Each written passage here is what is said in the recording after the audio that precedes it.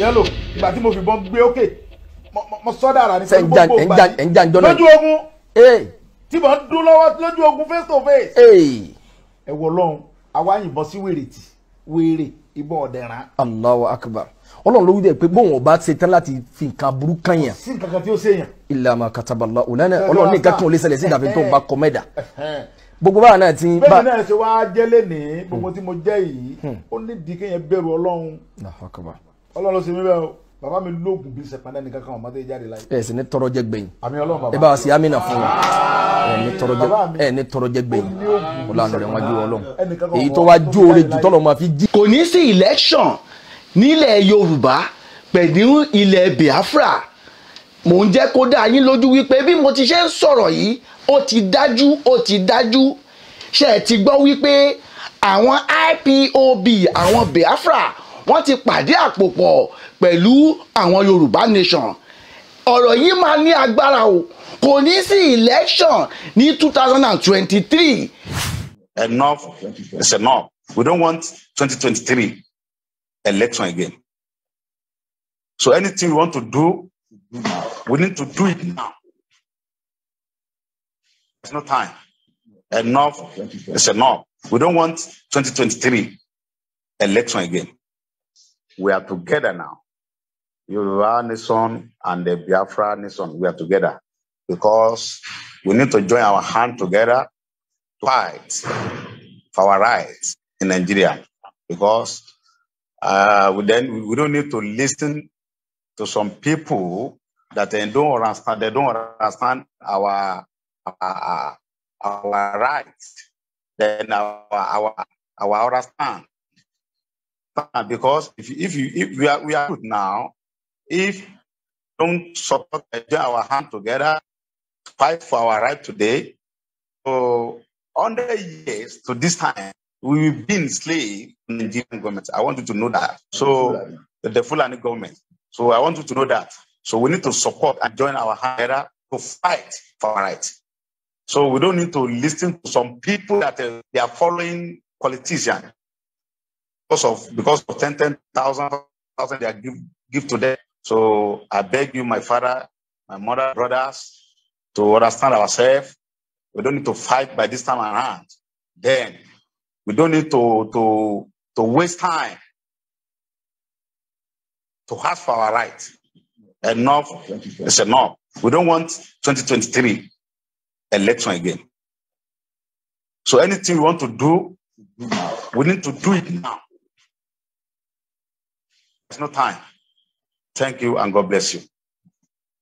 Ladies and gentlemen, all the people, all the good people of Biafra, all the good people of the Yoruba nation, this is the end of this historic statement to the world, to Nigeria, to all of Black Africa.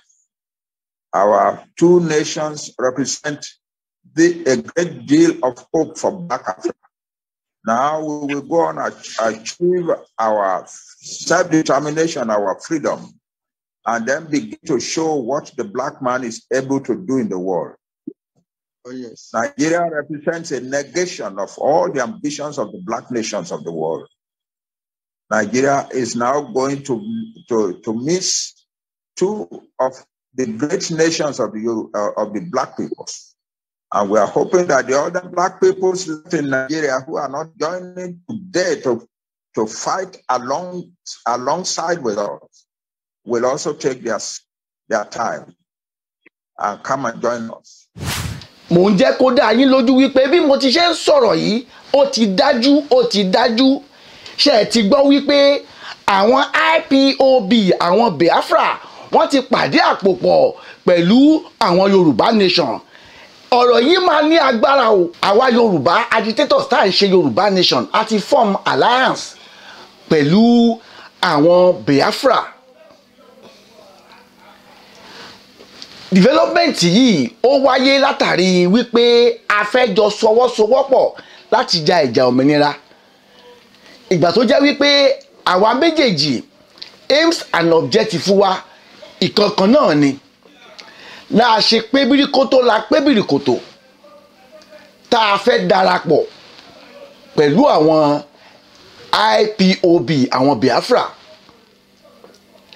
tó jẹ́ wípé mítìn tí wọ́n ṣe ní àná alánà yìí pẹ̀lú bàbá wa Bánjí Akíntóyè, olóyè Sunday Igboho Òòṣà, bàbá wa Adéníran pẹ̀lú àwọn àgbààgbà ilẹ̀ Yorùbá tí wọ́n fọwọ́sowọ́pọ̀ láti bá àwọn ẹgbẹ́ IPOB láti bá wọn ṣe mítìn àbájáde mítìn ni wípé àwọn IPOB àwọn Biafra ti fi ọwọ́ sí wípé àwọn tí àwọn ò ní dìbò ní year 2023. Bẹ́ẹ̀ ni àwa Yorùbá nation náà tá à ń agitate nílẹ̀ Yorùbá àti fi dá wọn lójú ní pé a ní bá wọn nípa nínú ìbò tí wọ́n fẹ́ dì ní year 2023. Èyí jẹ́ àbájáde meeting tí wọ́n ṣe lánàá alánà yìí. Mo fẹ́ fi dá yín lójú wípé ṣé ẹ ti gbọ́ ohun tí olóyè Sunday Igboho Òòṣà sọ pẹ̀lú àpanupọ̀ àwọn bàbá wa Bánjí Akíntóyè pẹ̀lú Professor Adéníran pé kò ní sí election ní year 2023. Ọ̀rọ̀ yìí kì í ṣeré o. Alliance ta form ó ní ipa tó fẹ́ kó láti gba Yorùbá nation, nítorí pé àwa méjèèjì ẹgbẹ́ méjèèjì à ń jà fún ẹ̀tọ́ kan náà là ń jà fún nínú Nàìjíríà. Àwọn ìjọba Nàìjíríà, àwọn Haúsá rò wípé àbáwọn Fúlàní Haúsá wọ́n rò wípé àwọn lè tẹ̀ wá báṣubàṣu ni, ṣùgbọ́n àwa náà wá ti ń gbé ìgbésẹ̀ tó nípọn. La ṣe fọwọ́sowọ́pọ̀ pẹ̀lú àwọn IPOB láti carry out a very vital assignment tá a fẹ́ ṣe ní December. Kì í ṣe gbogbo ọ̀rọ̀ la máa sọ lórí afẹ́fẹ́. Mo rọ gbogbo tó nílé tẹlẹ́mù wípé ó ṣeé ṣe kí rally tá a fẹ́ ṣe kó wáyé before December 31st. Rally yìí dẹ̀ máa làmìlaka. A fẹ́ jẹ́ meeting tá à ń ṣe ni wípé rally yìí tá a fẹ́ ṣe wọ́n bá ṣe ń ṣe nílẹ̀ Yorùbá wọ́n á máa ṣe nílẹ̀ Yíbò at the same time tí gbogbo àgbáyé àwọn UN àwọn náà máa rí wípé kì í ṣeré o àti fẹ́ kúrò nínú Nàìjíríà. A fẹ́ ya ìjọba Nàìjíríà lẹ́nu wípé ọjọ́ kan náà àsìkò kan náà ní rally máa wálé nílẹ̀ Yorùbá àti ní gbogbo ilẹ̀ Biafra pátápátá láti fi ẹ̀hónú wa hàn wípé a fẹ́ kúrò nínú Nàìjíríà. Nílẹ̀ Yorùbá resources ta ní ohun àlùmọ́nì ta nílẹ̀ Yorùbá ó tó wá jẹun, ó tó wá gbé ìgbáyé gbádùn ọmọ Yorùbá, ó ti tó wá gbogbo resources ta ní, gbogbo ọrọ̀ ajé ta ní. Mo fi ń dá yín lójú ẹ̀yin ọmọ Yorùbá wípé Yorùbá nation yìí a máa gbà ní year 2023 nítorí wípé strategy tó wà lẹ̀ à ń mú ní ẹyọ kọ̀ọ̀kan ni. Inú ẹ̀ àti ṣèkánú ẹ̀ lánàá, ìkejì máa wáyé before December 31st. Tá a dẹ̀ ti dúró wípé meeting tá a ṣe lánàá ni pé wọ́n máa ṣe rally yìí ní at the same time wọ́n máa ṣe rally yìí. Mo fẹ́ kí gbogbo ẹ̀yin ọmọ Yorùbá kẹ́ ẹ gbáradì, kí gbogbo tó nílé tẹlẹ́mù kó gbáradì before December 31st. Ó ṣeé ṣe kí bàbá wa Bánjí Akíntóyè kí wọ́n ṣe ìkéde wípé ìjọba ní rally yẹn máa wáyé, ṣùgbọ́n ó gbọ́dọ̀ ṣe meeting pẹ̀lú àwọn Biafra àwọn IPOB kan mú ọjọ́ kan tí àwa méjèèjì máa ṣe rally jákèjádò Nàìjíríà tí gbogbo àwọn àgbáyé máa rí wípé àwa Yorùbá àti Biafra àṣetá àti kúrò nínú Nàìjíríà. Ẹ wo fídíò tí mo fẹ́ fi hàn yín kẹ́ mọ̀ wípé ohun àlùmọ́nì ó wà nílẹ̀ Yorùbá jàǹtìrẹrẹ. Ohun tá a fi lè gbé ìgbé ayé ìrọ̀rùn ó wà nílẹ̀ Yorùbá nítorí pé population Yorùbá gan ó ti lé ní 60 million. ẹ wo fídíò tí mo fẹ́ fi hàn yìí kẹ́ ẹ gbọ́ ní tẹ́rákùnrin sọ lórí port tó wà lẹ́kọ̀ọ́ bá ṣe ń generate owó ń bẹ̀ kì í ṣòwò kékeré. bẹ́ẹ̀ ni oríṣiríṣi company nílẹ̀ Yorùbá brewery wà ń bẹ̀, àwa là ń ṣe ọtí. ilẹ̀ Yorùbá ni wọ́n ti ń ṣe ọtí oríṣiríṣi 33 ní o, trophy ní o, star ní o. àwa là ń mú, ilẹ̀ Yorùbá ló ń mú, àwọn Haúsá ò kí ń mú, ṣùgbọ́n àwọn ló náwó ẹ̀. most of especially owó tá à ń pa nílẹ̀ Yorùbá tá à ń generate nílẹ̀ Yorùbá àwọn Haúsá ló ń ná. kí ló dé tá a lè fi owó wa ká fi tún ìlú wa ká fi túnlẹ̀ Yorùbá ṣe? kí ló dé tá a lè fi ọrọ̀ ajé tá a nílẹ̀ Yorùbá ká fi túnlẹ̀ Yorùbá ṣe? nítorí pé ibi tí wọ́n ń bá Nàìjíríà lọ, níbi tí àwọn Nàìjíríà ń bá àwọn ìjọba Nàìjíríà ń bá Nàìjíríà lọ, a ní lè wò tán. késekése lẹ́tí rí o, kàsàkàsà sì ń bọ̀ lọ́nà. ṣe mòye tí wọ́n ń ṣẹ́ dọ́là bí mo ṣe ń sọ̀rọ̀, ṣe mòye tí wọ́n ń ta àpò ráìsì, gbogbo nǹkan tí wọ́n gógó.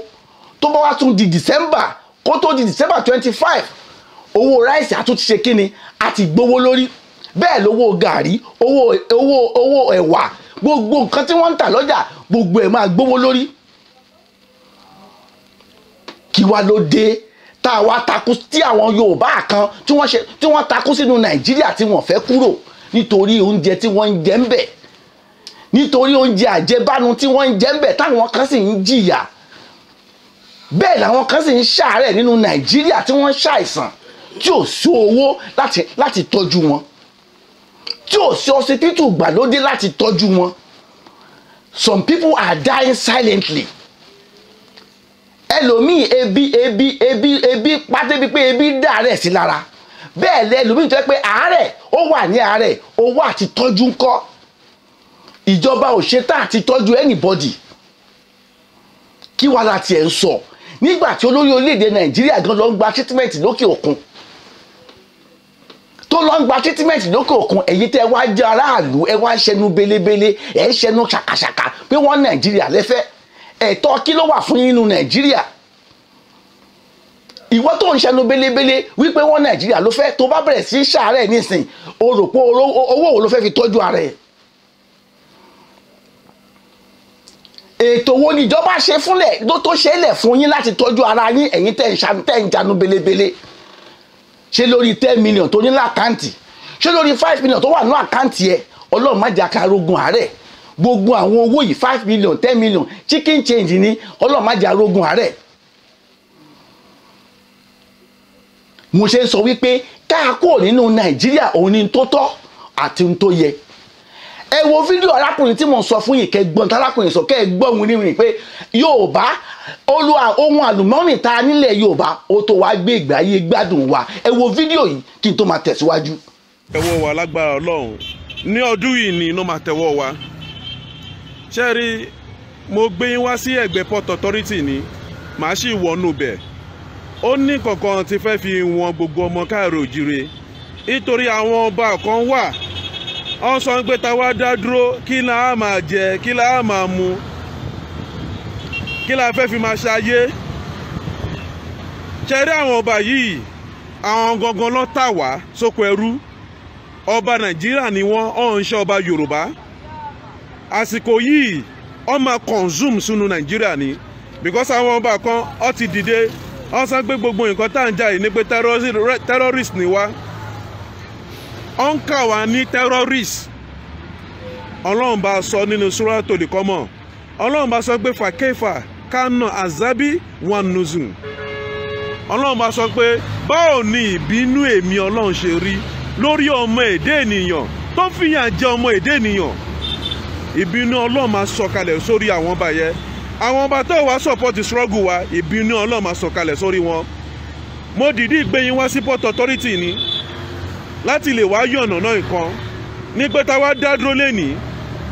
àǹfààní pọ̀ fún wa, àǹfààní pọ̀ fún àrọ́mọdọ́mọ wa tá a tẹ̀ tí bí tó ń gan òtẹ̀ tí lálá ní pé ó máa wá sí láyé.